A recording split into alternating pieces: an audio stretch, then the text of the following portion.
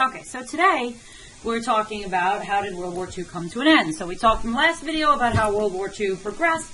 Today we're going to talk about how World War II actually ends. So, we know that originally the war was going really well for the Germans. They pretty much managed to conquer almost all of Europe.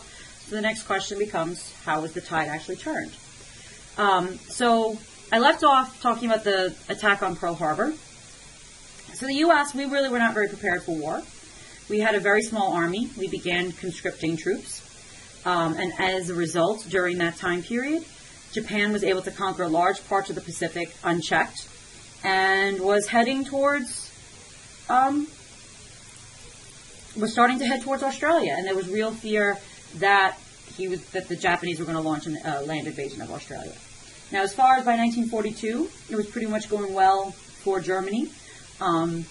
The Axis pushed very far into Russia, all the way to the Caspian Sea. By the spring of 42, the U.S., we began to check Japan's expansion. The Battle of the Coral Sea, we sunk a lot of Japanese ships. We were able to help protect Australia. And at the Battle of Midway Island, the victory of the U.S. prevented another attack on Hawaii, because there was going to be a second attack on Hawaii.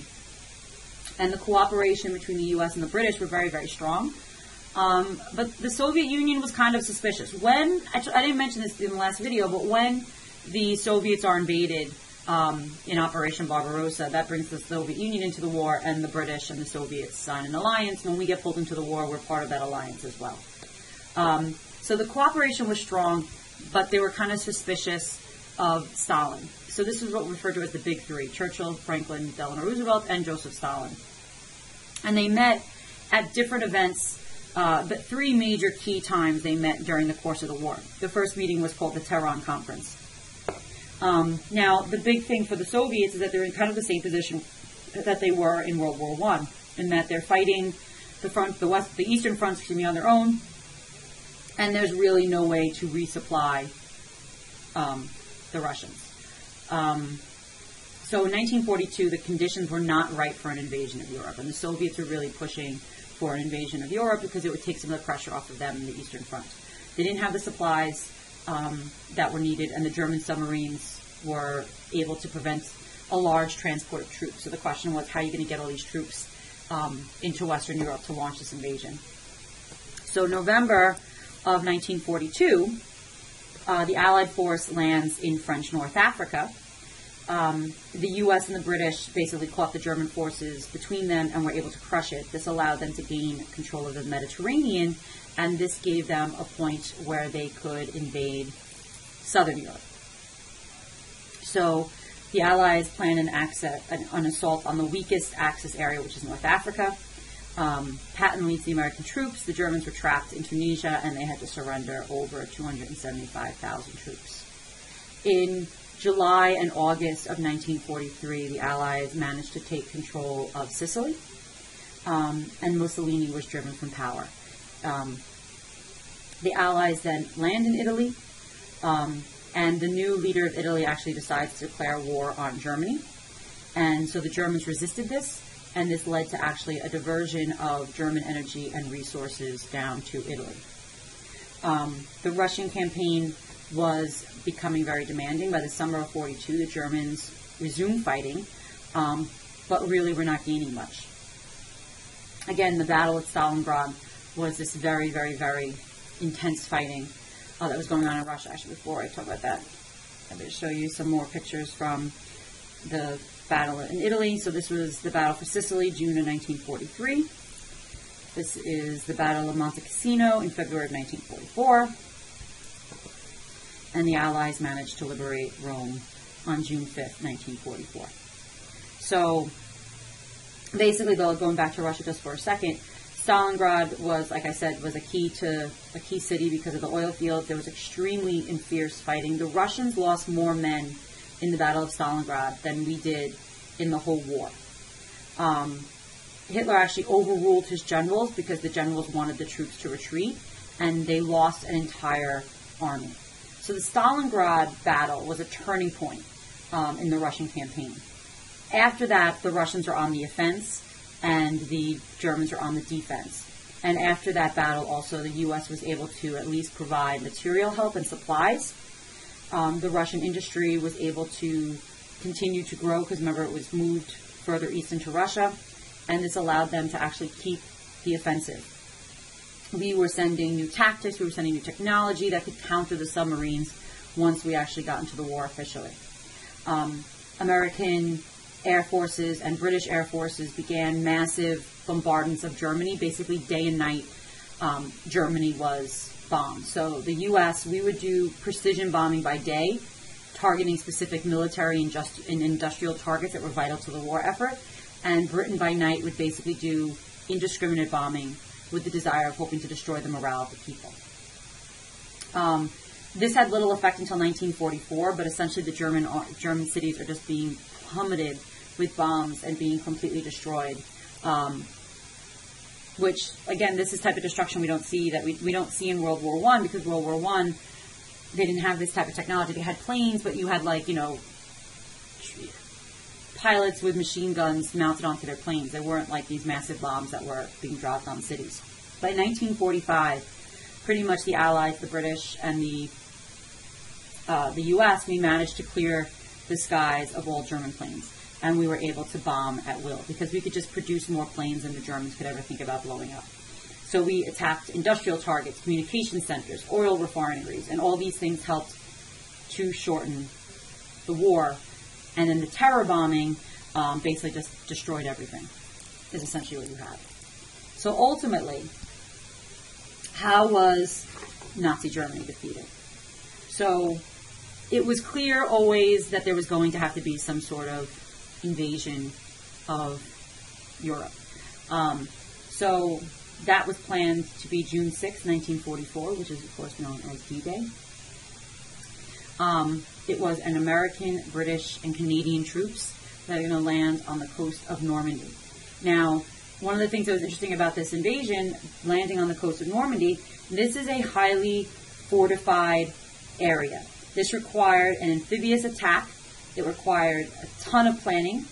The Allies had to essentially build floating roadways because it was a beach, so it was shallow water, so they couldn't get their large ships in too close to the water, in too close to the coast.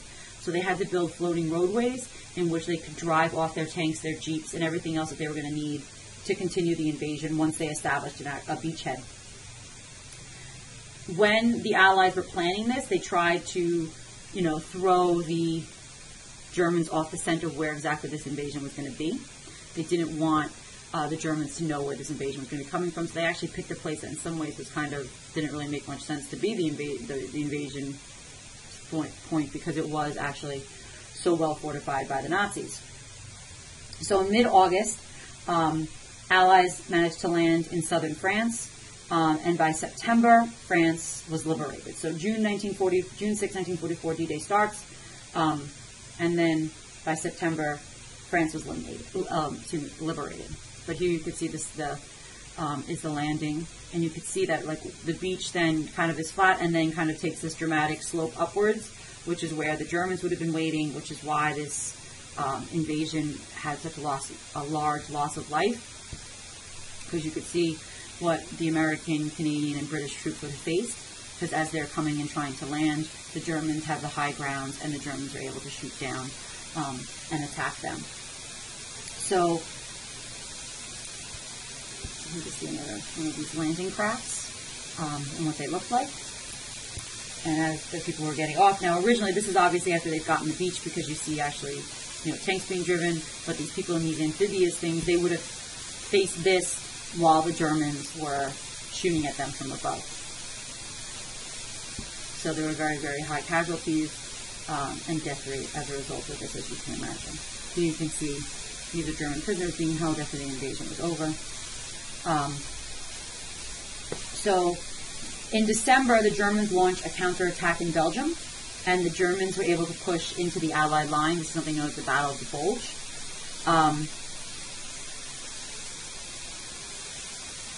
The Allies lost heavy losses in the Battle of the Bulge, and the Bulge was really basically the last grasp for the Germans in the West, because the Allies managed to recover. They pushed east.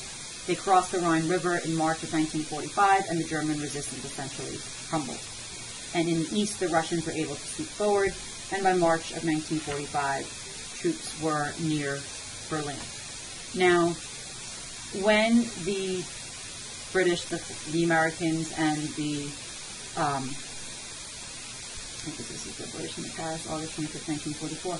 But when the British, the Americans, and the Soviets were discussing how this war was going to end, they did not want this war to end like World War I in a way in which the way that the war ended was a armistice and could be ambiguous to the German people.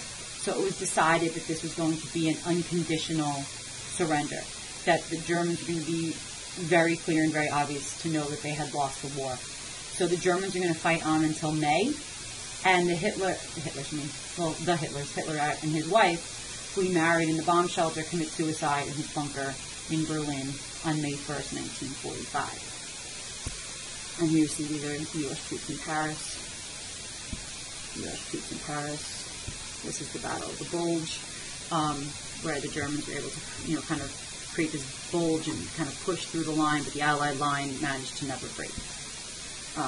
Here is Hitler and his mistress being hung in Milan in 1945, excuse me.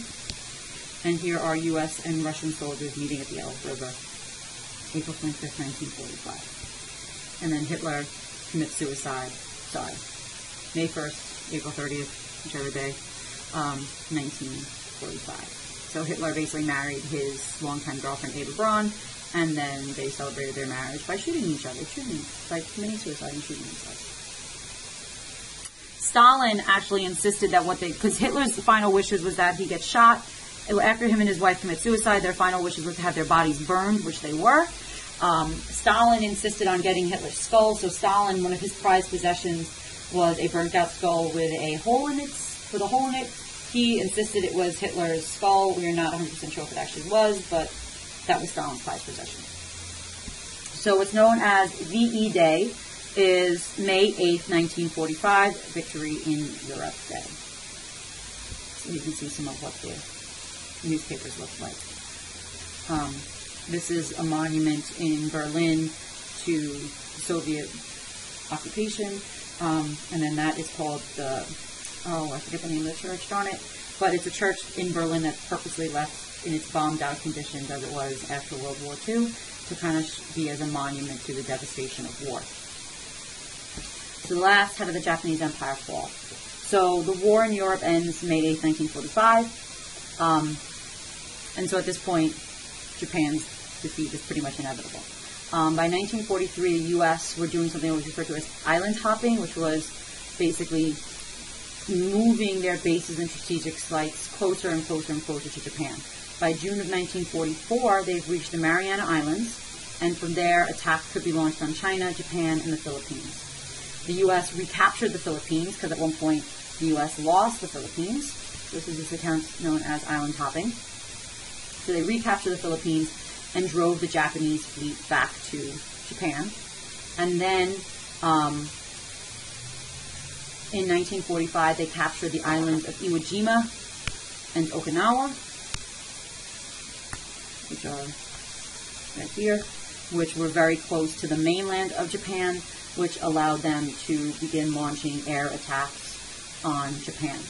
So they destroyed Japanese industry, disabled the Navy, but the Japanese government was still refusing to surrender. So here we can see this is the U.S. surrendering in the Philippines in 1942.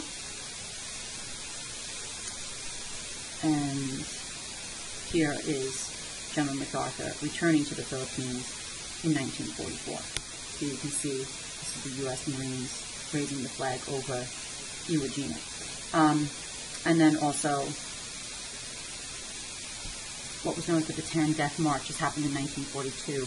There were 76,000 prisoners, 12,000 of them were Americans, other of them were British, and they were marched 60 miles in the blazing heat of POW camps in the Philippines. If you stopped for anything, you were shot, and many soldiers were killed while this was happening. So we get to as close to Japan as, like I said, as Iwo Jima.